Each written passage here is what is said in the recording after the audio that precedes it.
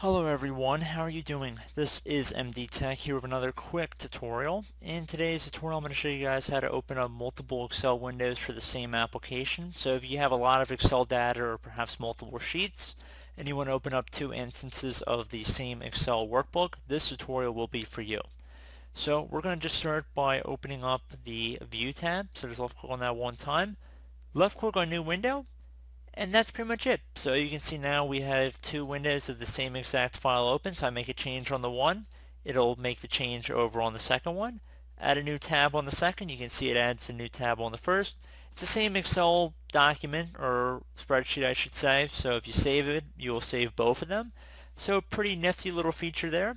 And I do hope this brief tutorial was able to help you guys out, was able to help answer your question, and I look forward to catching you all in the next tutorial. Goodbye.